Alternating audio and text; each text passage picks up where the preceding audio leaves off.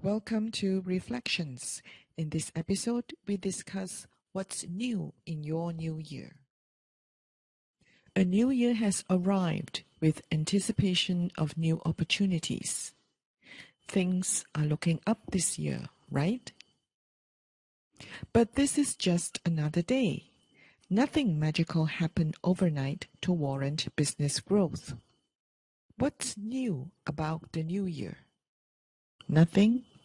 Nothing unless you adopt new action plans.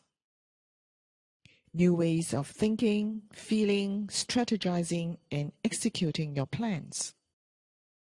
The new choices you make, the new habits, and fresh outlook based on a growth mindset that is open to alternative strategies can present you with new opportunities.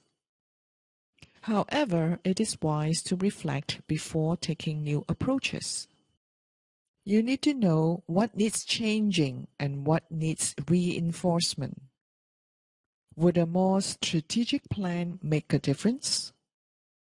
Or do you have to tighten execution? Do you need to consider alternate perspective with an open mind? Are there new processes you need to embrace? Technology advances and client behavior continues to evolve.